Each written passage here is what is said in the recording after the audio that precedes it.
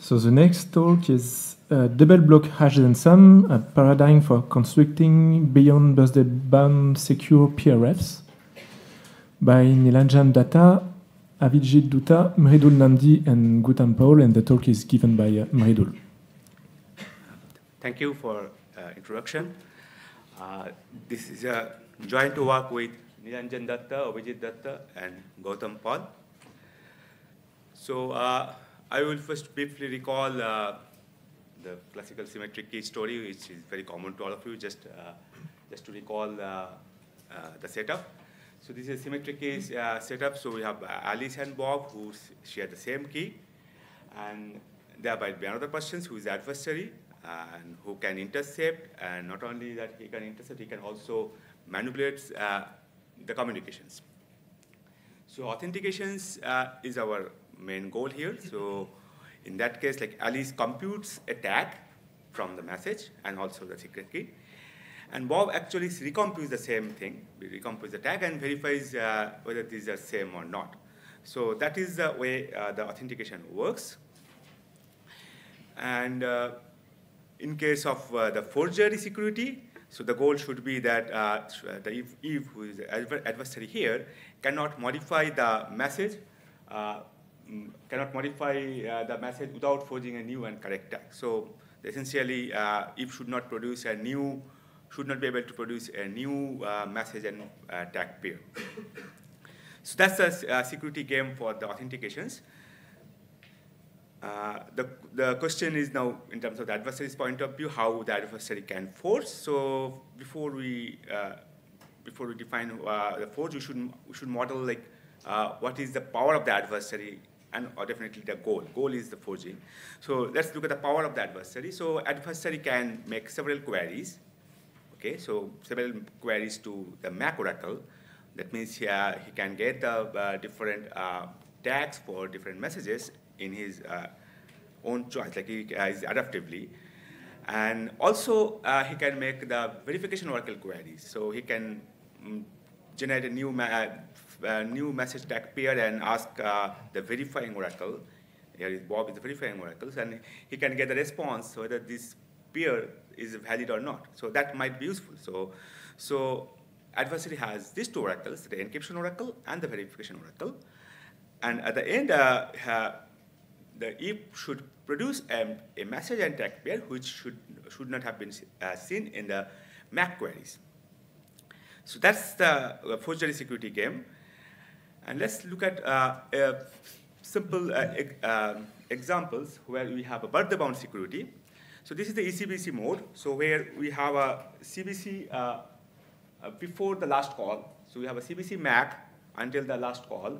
And then we apply the one more block cipher with the independent keys. So this is encrypted CBC MAC. There are several variants of this. Just let us focus in this. So what adversary will, okay, so let's see some properties of this ECBC MAC. So if you look at if you have a collisions here, if the T values collide for two different messages, and because the block cipher is permutations, that means it collides on the sigma values. That means it collides on the CBC MAC also. So the collision on the ECBC MAC is equivalent to collision on the CBC MAC. And that gives an expansion property. That means, so if you now have a collisions, then now if we add any extra blocks, say C, then you still have a collisions. Okay, so that's called the expansion property of the ECBC MAC. So then most of the sequential MAC satisfies this expansion property, and that could be used to get an attack once you have a collisions. Okay, so let's see how this can be attacked. So adversary can make several MAC queries and hoping for collisions, and in the birthday bound, adversary will get a collisions, which the success probability of the collision will be the number of tag queries, the square of the number of tag queries divided by 2 power n, where n is the size of the tag. Once adversary got the collisions, say adversary got the collisions for m and m prime, so here might be like a MAC of I accept is same as MAC of I reject. So that means if I add any extra block after that, we will have a collisions because of the expansion property. So, so Bob is, let's see, an abstract communication. Like Bob is asking Alice, what is your review? So, and so Eve says, okay, so you should respond the review. So Alice is now said, okay, I accept your paper, but we already have seen that the I accept is I reject. So with the same tag T, for the I accept your paper, this is the message, and the same tag T will be valid tag for I reject your paper. Okay, so that means if actually generates a new message, I reject your paper with the valid tag T. So this is a forging attack. Okay, and that requires a collisions, and that is about the bound. So essentially, the number of queries is about the bound, and our primary focus on this talk will be how we can achieve beyond but the bound security. Okay, so let's see what happens in the but the bound security. Like if you fix say epsilon is to power -10 is like your forgery advantage, say, and if you take a small block like a 64-bit block cipher or 64-bit tag, and if you take the L is to power 16, L is the number of blocks of the message, so that sometimes affects on the collision probability, which actually does for the PMAC. So there are known security bounds for ECBC and PMAC. So ECBC has a but the bound without the L factor. For PMAC, we have a L factor. And if you compute this bound, if you plug those values in this bound, you get that the number of queries should be at most 2 power 25 for ECBC, and PMAC it should be 2 power 80. So that means the but the bound security, if you have a but the bound security, your query limit or your data limit is very low. So it's better if you have a beyond but the bound security. Okay, so far we consider the forgery game of the MAC, we consider but the bound forgery of the ECBC MAC, and we see that the but the bound is so, it gives too much limitations, so it's better if you have something beyond but the bound. So now we will see how we can get a beyond but the bound secure MAC. Okay, so there are some known constructions already. So for example, you look at some ECBC by Jasuda in CTRSA 2010. So it's just 2 copies of ECBC. So you have one ECBC, you have already seen the ECBC up to here. So EK1 and EK2. So this is one ECBC map. And you have another ECBC map applied to the same message, but 2 different keys, K3 and K4. And then you sum it. So that the name stands for the design of some ECBC. This is definitely not efficient, like, because the rate is half. Okay? And it requires 4 independent block cipher keys. And security is proven like QQ, LQ, or 2 power 2n. So now it's about beyond but the bound security, because you see you get the QQ or 2 power 2n if you ignore the factor L. So it's not a but the bound security. There are other constructions in Kepler 2011 by Jasuda, and he actually modifies the PMAC construction. So if you look at the top layers, so you get a PMAC, but you have a bottom layers, which is the linear combinations of the chaining values. And then you apply this EK2 and EK3. So up to this point is like a PMAC. And then we have another computations, and you get. So this is a very small overhead over PMAC, which actually gives beyond but the bound security. And there is another constructions, 3KF9, which is defined over CBC MAC. So you see that we have all known but the bound construction, and on top of that, you can design your beyond but the bound security with a little overhead. So you have what you have to do, this is the CBC MAC values, or ECBC MAC value actually. And then you XOR with the chaining values, and apply another keys, apply the block cipher with another independent keys, and then you get a final tag. So they have proved the security is QQ, LQ, or 2 power 2n, but we found this proof is wrong actually. So you do not get a but the bound security in terms of the L. Beyond but the bound security in terms of the L. So it should be L power 4 actually. So this bound is not correct, but that's a different issue. It's just when you look at the different constructions with a similar with the beyond but the bound security, we've found some flaw in the proof here. And there are other constructions, LifeMac Plus by Naito in SCCAP 2017. And there you have a light map on top, and then you have the same idea applied to the PMAC Plus, and we got a light mag plus. And here you don't have a L factor as like a light mag. But we have now beyond boundary bound. Okay, so far we see the known constructions which achieves the beyond boundary bound constructions, but all of these constructions has 3 keys.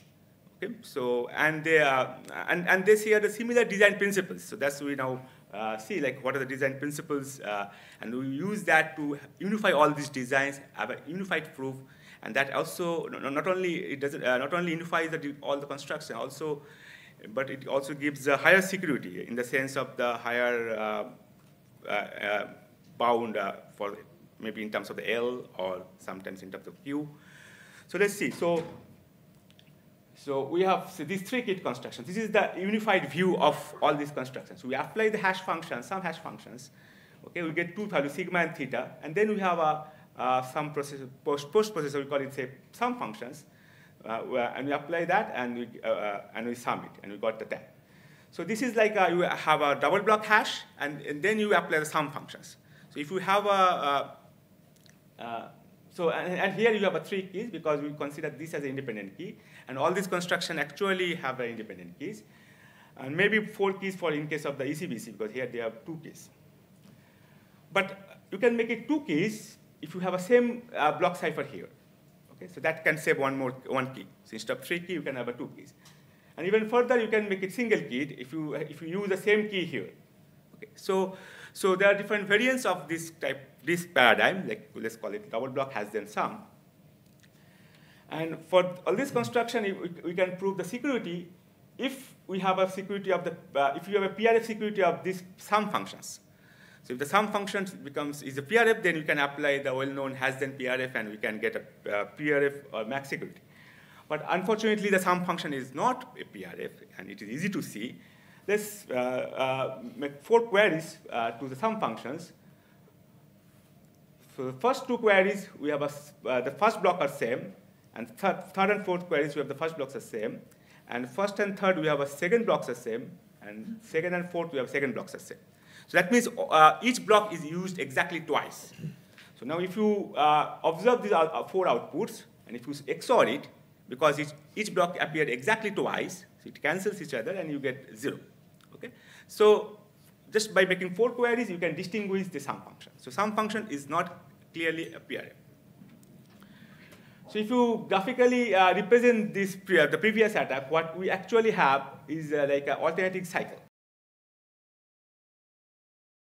Will mean that we have equalities on the first block, and the blue dotted edge will mean the equalities on the second block. So what we actually have in these 4 queries, that we have alternating cycles. So we have a red edge here, we have a red edge here, and the blue edge in these 2. Okay?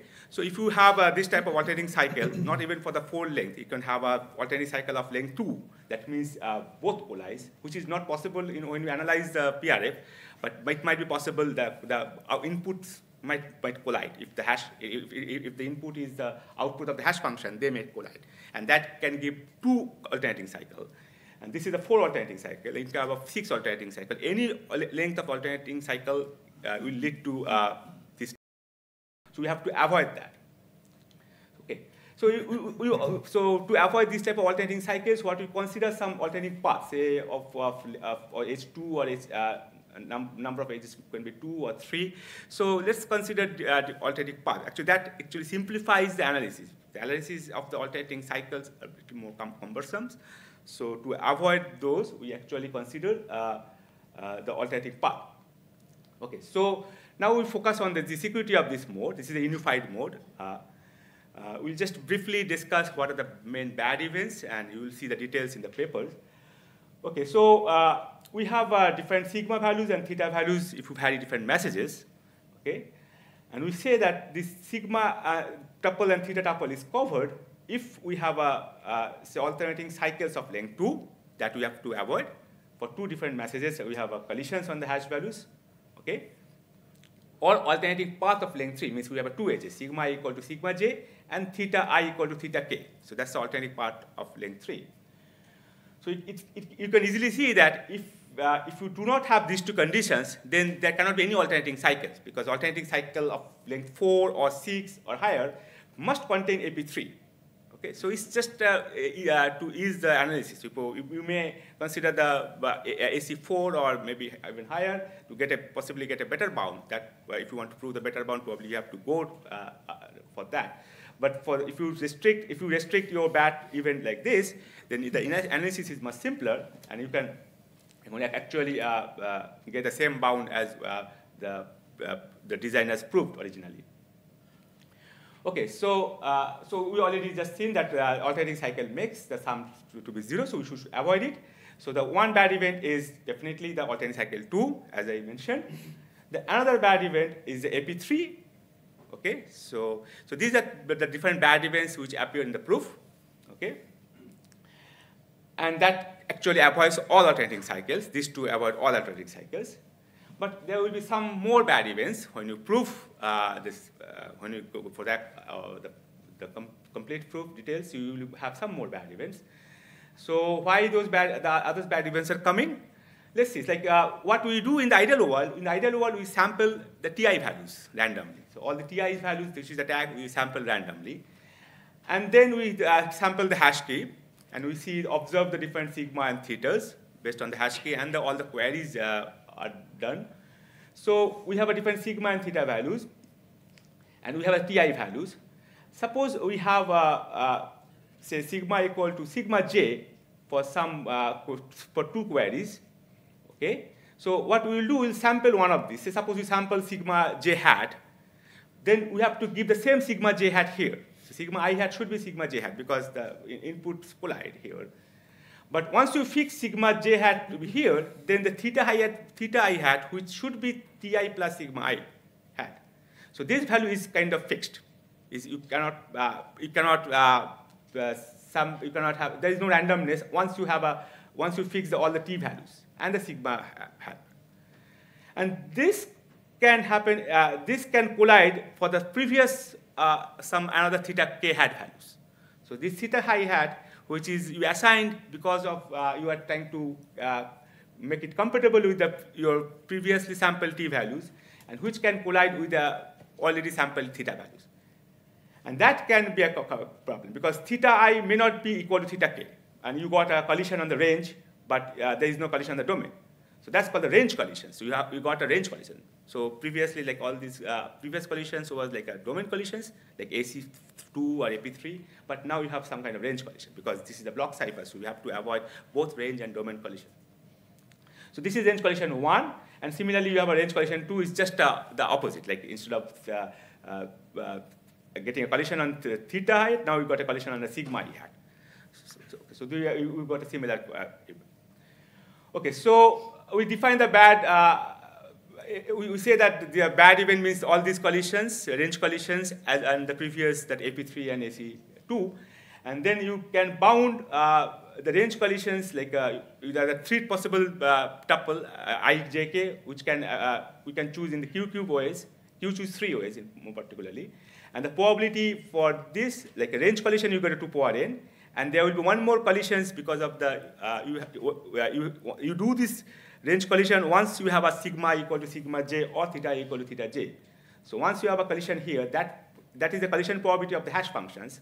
We call it universal hash function advantage.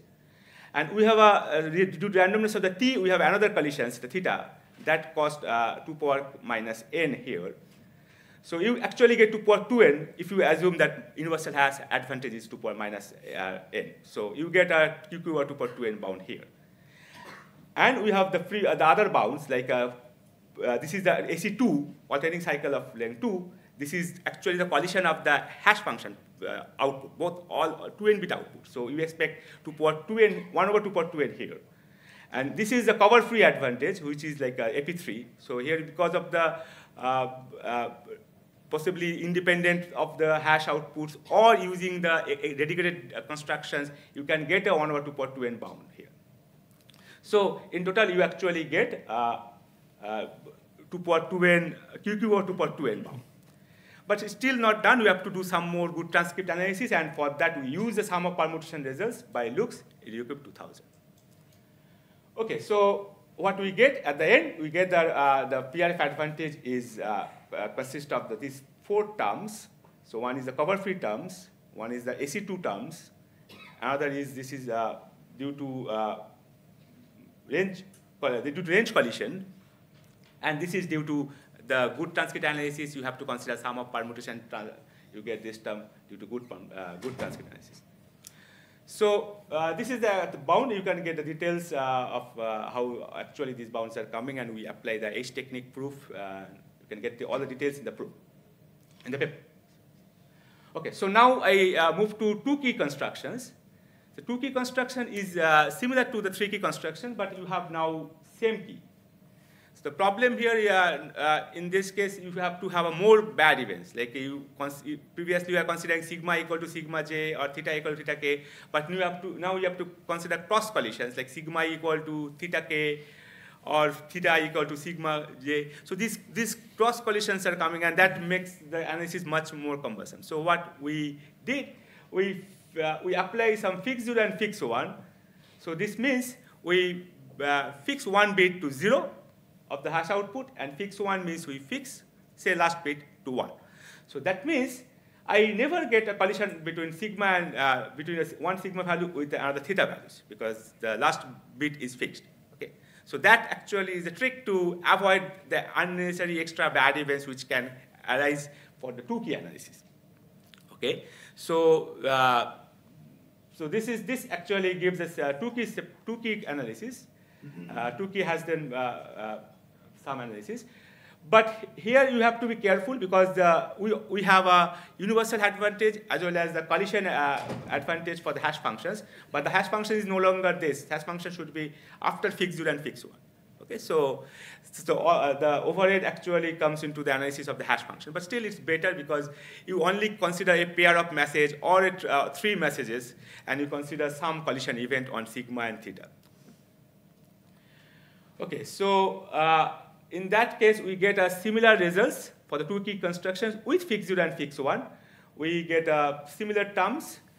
Okay, we get some extra term, q over 2 power n, and these terms, again, due to the sum of permutation results. But now it's not for sum of permutations with the same two independent keys, but sum of permutations with the same keys.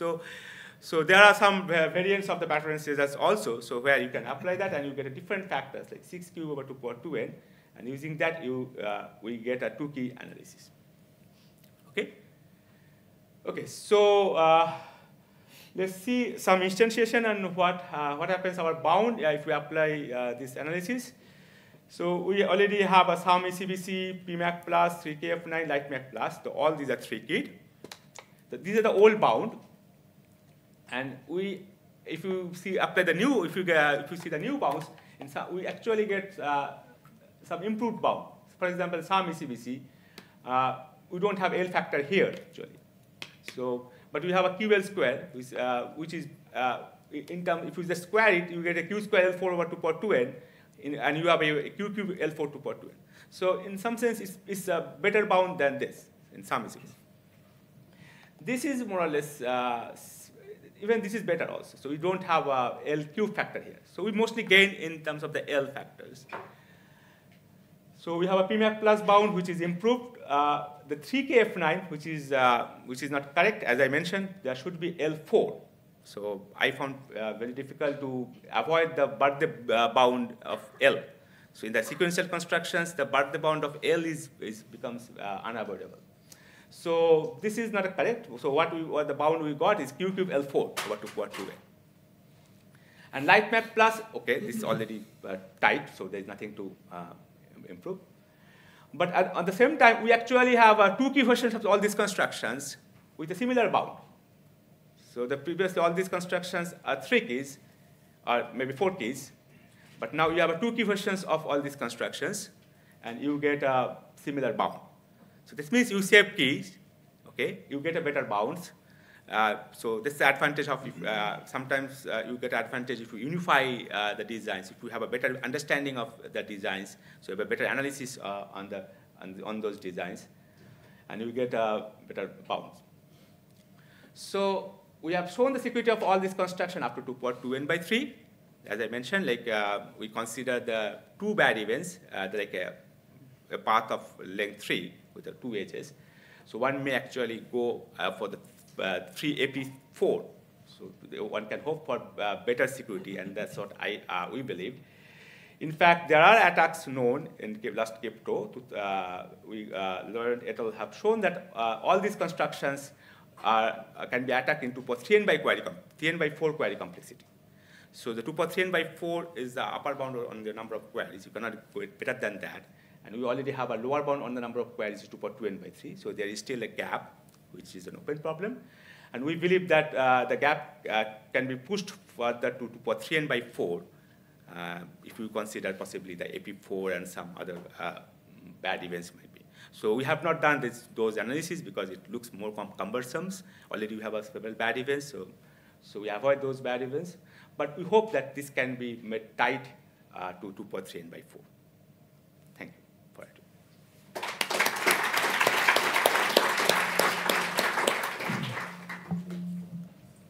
Questions for Mridul? Yes. Bart.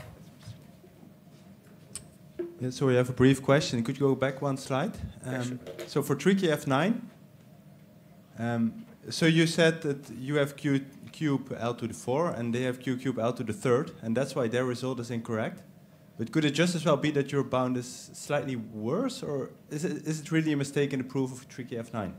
Yeah, so this is the proof is proof has flaw. So, Okay. So if you correct the proof, their proof, you will get this bound. But you found a mistake in the proof? Yeah. Okay, yes. Yeah. Okay, that's it. Other questions? Well, if not, let us thank Mridul again.